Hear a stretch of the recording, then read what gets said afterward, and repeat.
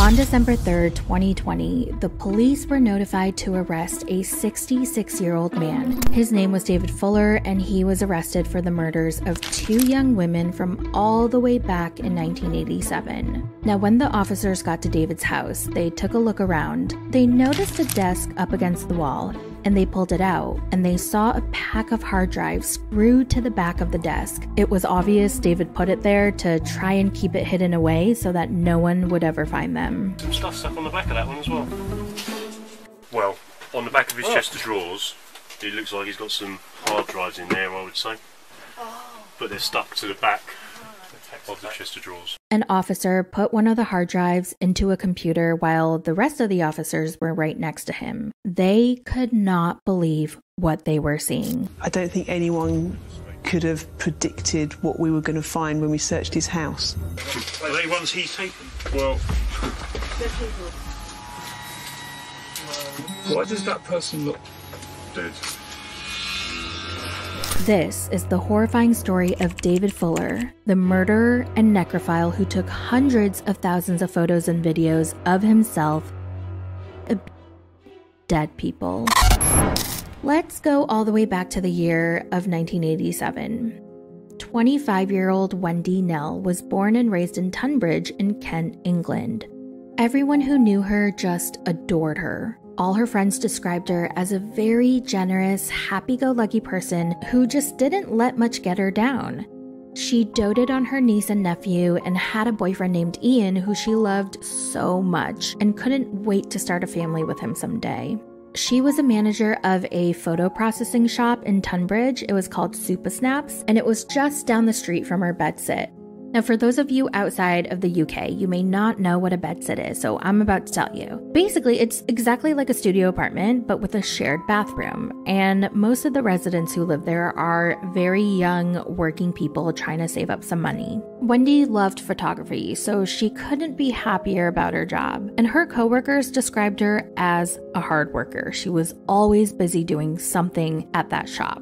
On Tuesday, June 23rd, Wendy didn't show up for work, and she didn't give anyone a heads up, she didn't call out, so people were immediately worried. They were like, okay, this isn't like Wendy, like why would she just not show up to work? Something must have happened. So they called her mom Pamela to ask her if she was with her, and her mom was like, no, but let me call her boyfriend Ian. So the mom calls Wendy's boyfriend, and Wendy's not with him either, so Pamela asks him to please check up on her at her apartment. So he gets there around 11:30 a.m. He knocked on her door, but there's no response. He remembered that one of her windows didn't shut properly, so he went back through an alley behind the apartment and climbed through that window to access her apartment. And once he got inside, he looked around, and then he noticed Wendy was in her bed. He saw her head sticking out from under the bed covers, and he was like, oh my God, thank God, I was so worried. And as he was walking closer, he noticed her body wasn't moving, like at all.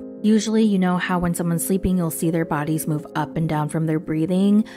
But no, there was no movement coming from Wendy, and he got a chill down his spine. So he walked slowly and then carefully lifted the blanket cover. He was like, please just let her be sleeping. Please let her just be sleeping. But instead, he found his girlfriend's lifeless body. He was in so much shock. He ran out of the apartment as fast as he could to the nearest fire station, and he was just crying his eyes out. And he told the firefighters what he saw. He was like trying to catch his breath, and he realized, oh my God, someone has to tell her parents that she's dead. Because in a few hours, her parents were actually expecting her to be at their house. They had plans to celebrate her dad's 53rd birthday. Soon after the police arrived to the scene, they walked into the bedsit and they found Wendy's body on her bed. And her body was severely, there was blood everywhere, all over the bed, the floor, all her clothes, and her bag. There was even a bloody footprint on her blouse. The apartment was also very messy, but the police weren't sure if it was because she was just a naturally messy person or if the mess happened after like a scuffle, an argument, or a break-in. The detective searched all over the apartment. They were hoping to find a murder weapon or any clues basically that could help them, but unfortunately they couldn't find anything. There was no murder weapon.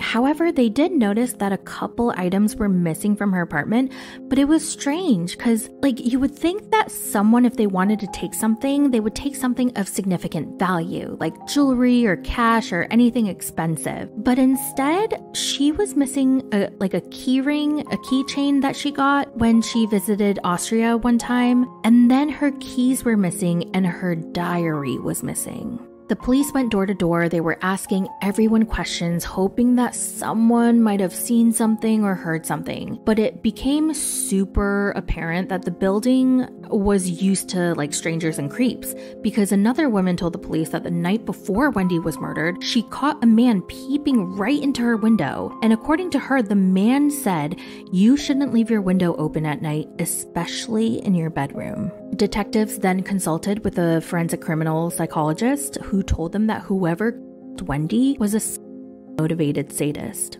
The media coverage in the local papers was intense, and all the women in the neighborhood were getting super nervous. I mean, can you imagine if someone in your apartment complex was brutally murdered by a stranger?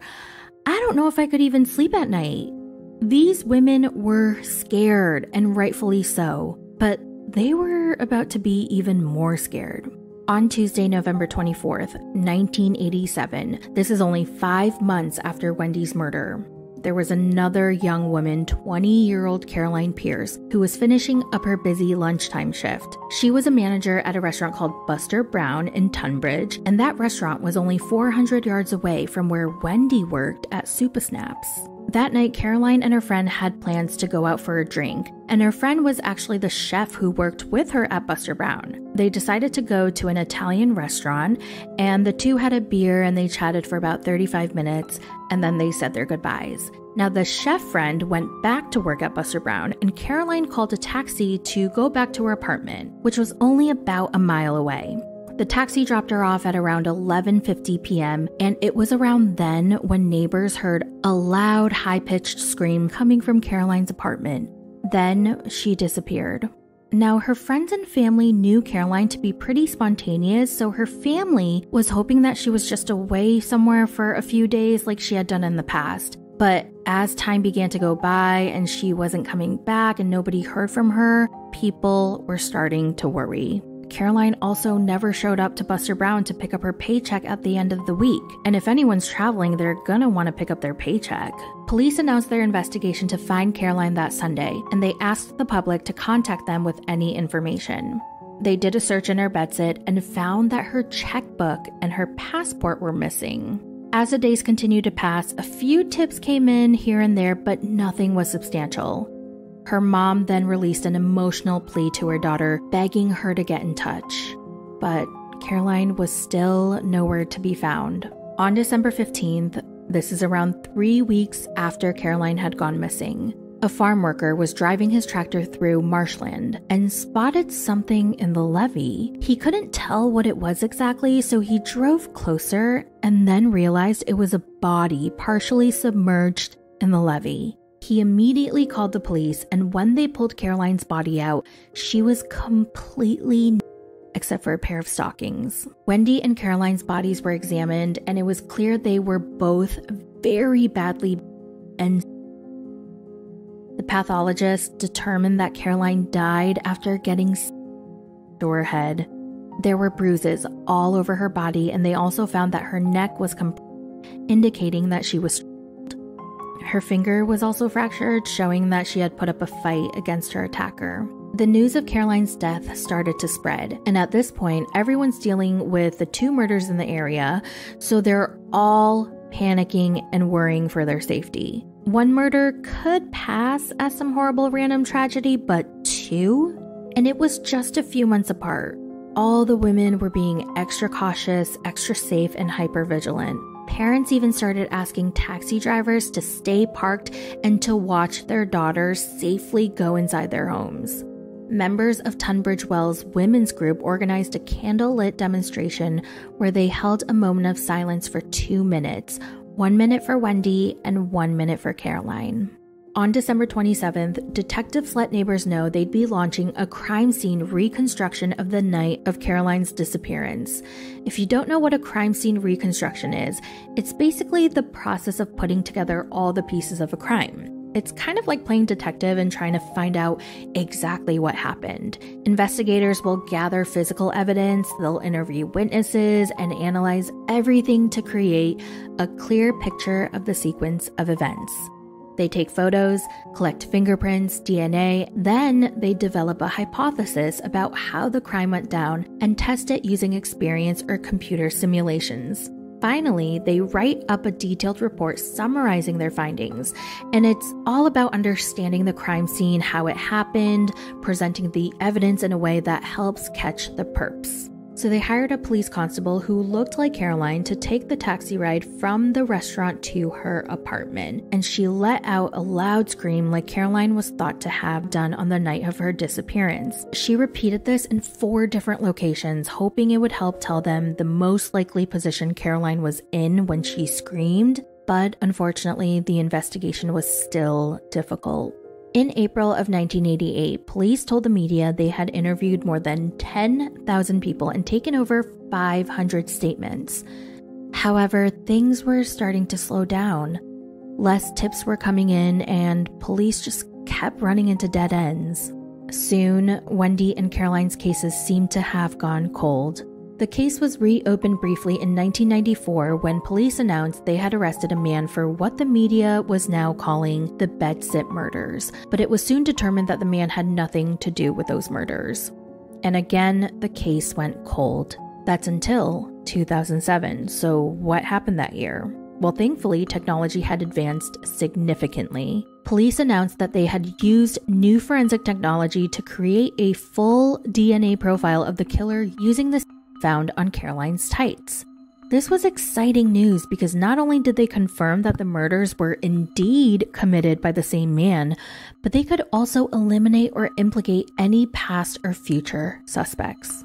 But they still weren't able to come up with any potential suspects. 12 years later, in 2019, police made another breakthrough while re-investigating the case. Using DNA that was found on Wendy's bed, detectives entered the information into a DNA database and they were able to come up with 1,000 names of potential suspects.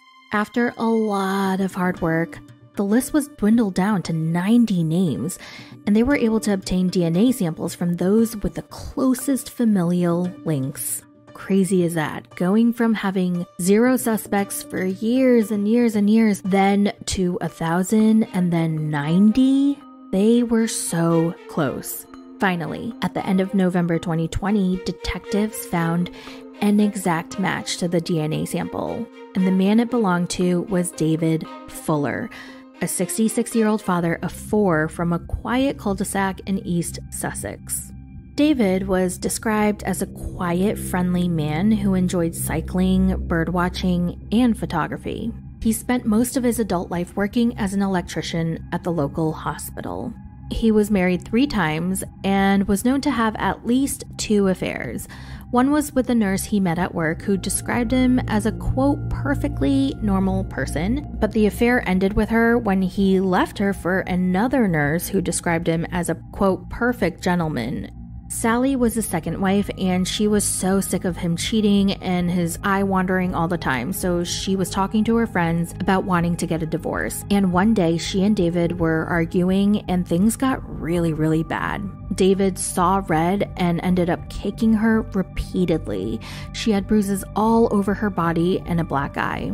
Eventually, they broke up, and David married his 3rd wife, Mala. Now, this marriage lasted a really long time, for over 20 years, and she's actually the one who was with him at his house when the police came to arrest him. So now, we're in 2020. The police were at his house. Remember, they found his hard drive hidden behind the desk, they saw what was in them, and they were horrified. They arrested him and brought him to the station. You're under arrest on suspicion of the murders of Wendy Nell and Caroline Pierce in 1987. When they took his fingerprints, it wound up matching with the print found on Wendy's bag, further proving that he was the killer. There was a lot of information that just started adding up about David. In the 70s, he was arrested twice for what police described as, quote, creeper-type burglaries, where he would climb into homes through windows. They also found that David lived in Tunbridge Wells at the time of the murders, and his grandparents lived in Romney, which was right next to the spot where Caroline's body was found. Now let's talk about what was found in David's house. They found photos of David wearing the same exact pair of shoes that matched the bloody footprint found on Wendy's blouse.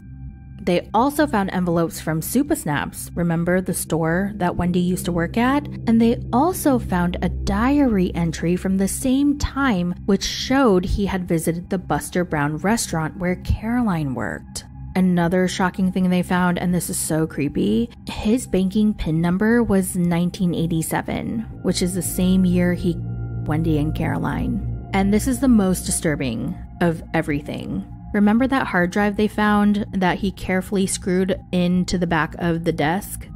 Well, in those hard drives, there were over 4 million images of towards women and girls. There were hundreds of thousands of images and videos of David body. And he did this with over 100 women and girls, the youngest girl being 9 years old and the oldest being 100. I want to admit I am admitting the offences, but I don't really want to go into detail. Yeah. Okay. We appreciate that. And what offences are you admitting, David? As you've just described to me. In terms of the actual preparation of Yes. corpses? Okay. And do you know how many occasions, David? No. No. Have you been recording yourself doing those things? Recording yourself in the corpses? I admit that offences. The hard drives were dated from 2008 until November 2020, 1 month before he was caught, although it is believed that he started committing these crimes in the late 90s.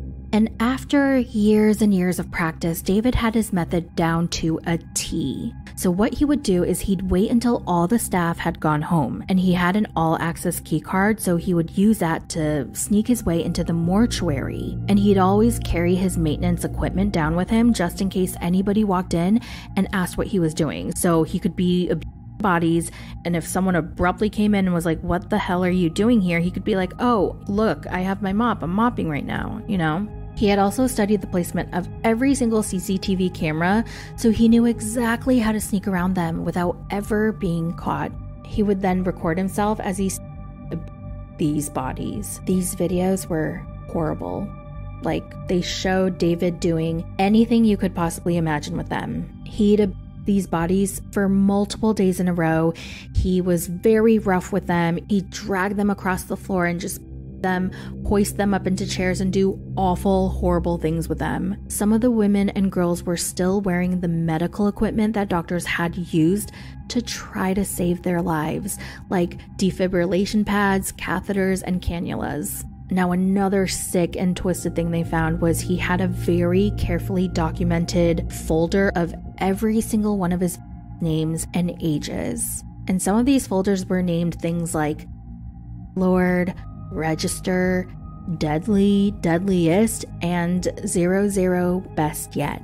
He also kept a diary of detailed descriptions of what he had done to these bodies. There was a cop who was responsible for looking through all this footage. His name was Shipley, and after he went through the footage, he was traumatized. Like, I can't even imagine having to do that. Shipley initially thought he could handle it because these women who are being are dead, so they're not alive. However, Shipley said he found folders which showed that David had taken his time to research all of his victims. Like, he Googled them, he wanted to know where they lived, their social media, their Facebook pages, to see if there were any articles about them, and he basically wanted to know who these people were, how they died, and like what kind of lives they lived. Like, he wanted to know who these people were. And because of that, the cops said that it became so much harder to separate just the bodies from who used to live in them. And Shipley unfortunately started having nightmares and hallucinations since that day. He received help from an in-house police counselor, but still struggles to this day. After David was taken into custody, police brought him to a private room to interview him, and he was charged with murder and... Now, he initially denied committing the murders on the grounds of diminished responsibility, but he wound up changing his plea to guilty on the 4th day of his trial. In total, he pled guilty to both counts of murdering Wendy and Caroline, as well as 51 other charges, 44 of them which were related to of his mortuary victims. In the end, David was handed 2 whole life sentences for the murders of Wendy and Caroline, and he's actually the one of only 2 people in the UK's legal history to get 2 life sentences. During the sentencing, the victims' families were allowed to read out their impact statements. They were very upsetting, but it's important for the people to remember that his victims were not just numbers, they were not just bodies, they were real people who lived real lives and who were loved dearly. Wendy's boyfriend Ian told the court about how he had planned on proposing to Wendy on their trip to Paris and how he couldn't wait to start a family with her. Wendy's mom Pamela described how she has never been the same since her death. She talked about cutting down everything in her garden because, quote, it shouldn't be living, and about how she would find herself sobbing outside at 3 a.m. with no memory of how she got there. The mother of David's youngest victim, remember the 9-year-old girl, she spoke about how after her daughter died, she would visit the mortuary to brush her hair and to leave her toys. She told the court about how she felt after finding out David would come in and violate her daughter after she left. She addressed David directly, saying, "You." She couldn't say no to the dirty 66-year-old man who was a... I feel guilty I left her there. I will not enjoy my life again. In September of 2022, Jay Carr, who is the son of one of David's victims, Jordana Carr, took his own life because he couldn't live with the pain of knowing what that monster did to his mother's. Now, while no amount of money can take away their pain, it was announced last year that the families of the victims would be entitled to compensation, where they would be able to receive up to £32,500 for psychiatric trauma. What most family members want more, though, is to see a change when it comes to the UK's laws. For about a third of David's victims, police could only prosecute him for having images of him them rather than for the acts themselves. In fact, necrophilia wasn't even illegal in the UK until the Offences Act of 2003. Up until that point, it was argued that a dead body does not have rights and therefore is not a victim. As of now, necrophilia is punishable by up to a maximum of 2 years, but one of the victim's mothers, Nevris Kamal, would like to see that changed to 10 years minimum. It was said that the Justice Secretary, Dominic Raab, was examining the 2-year penalty back in 2021, but it's unknown if there have been any actual advances made.